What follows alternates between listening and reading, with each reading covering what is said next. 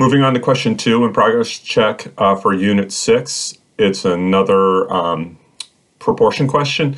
This one talks about some students trying to make a fair die unfair by baking it in the oven and then letting it cool so the kind of plastic melts to the bottom. The 6 was on top, so theoretically if it's heaviest on the bottom, the 6 should be on top more often.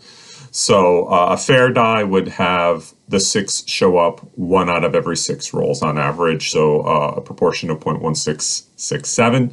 They said that after they baked this die, they rolled it 200 times, and 43 times the 6 came out on top, which is a proportion of 43 out of 200, 0.215. They gave you the 95% confidence interval, 0.215 plus or minus 0.057. I just turned that into the range. I subtracted the numbers to get the 15.8%. I added the 2 numbers here to get the 27.2%.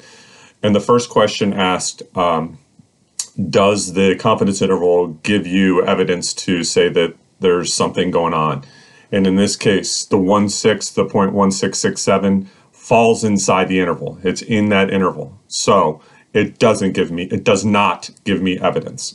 If it was outside the interval, it would give me evidence. Since it's in the interval, it doesn't give me evidence. We can't say that the die changed because my confidence interval actually captures a fair die as well. So since 1/6 falls inside the 95% confidence interval, we cannot claim there's convincing statistical evidence that the number 6 will land face up more often after being baked.